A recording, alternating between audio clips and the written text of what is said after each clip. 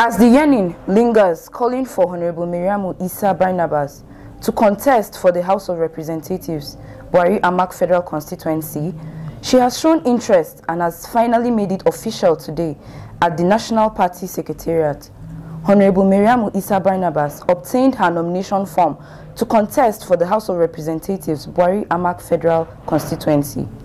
I'm so delighted today. I have obtained my form today to run from the position of House of Rep Amak and Bwari Federal Constituency. I'm so delighted because as the only female councillor in the FCT, and I'm doing very well. And that is why the women see it that it is good for me to run for this position. When women came to say, oh, Madam Miro, it is good for you to run for this position, I first of all denied. But when I picked the courage and I know that I'm going to serve them very well, I am not afraid. What a man can do, a woman can do very better. So I am not afraid of any man. I have not stepped down for anybody. If you look at the platform for Bwari updates, I have debunked the news. There is not any constitution that binds that we should go on consensus candidate. If there is a consensus, I should be the consensus candidate because I'm the... It is no longer rumor that the current Councillor Ushafa Ward, who doubles as the only female councillor in the FCT, is a strong and hardworking woman who broke the record as the only female who has shown interest to contest for the House of Representatives in FCT. This was confirmed by Mrs. Sheun Bose Diosami, the National President for the Progressive Women Forum, APC, who acknowledged Honorable Maryamu Isah Barnabas as an icon and savior in the Bwari Amak constituency and will perform greatly as a member House of Representatives. I'm Sheun Bose Diosami.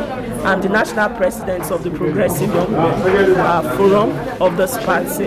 And for me, I want to say that it's a good development that we have so many capable women coming out to run for offices. For instance, we have Honorable Miro. Honorable Miro is the only female councillor in FCT. So she's our icon, she's our symbol.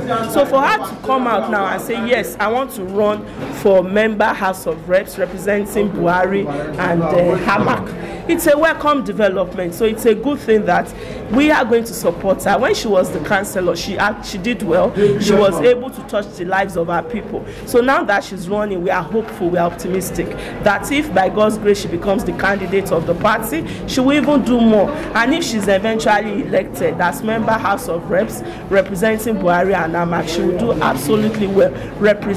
The national APC women leader, Dr. Betta Edu, was not left out as she was seen celebrating women involvement in politics and encouraged Honorable Maryamu to push further and never relent in her quest. Woman leader will help me, woman leader. Men don't sit down and say chairman or this one will help them. They go out and they fight. So you people should go, everybody you need to consult. Then just go and consult them. We'll work from here and by God's grace we will emerge. After obtaining the form at the National Secretariat, the relentless Honorable Maryamu left for a courtesy visit to the Esu of Ushafa Palace to pay her respect and receive royal blessings.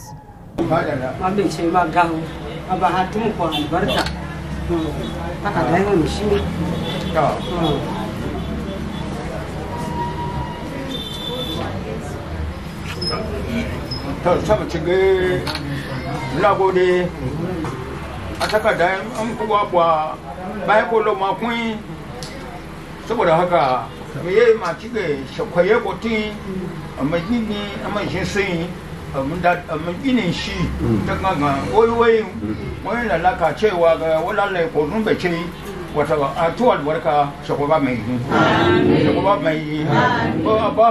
As today marks the first day for the purchase of nomination forms at the APC National Secretariat, it has paved way for more aspirants to come out and purchase theirs.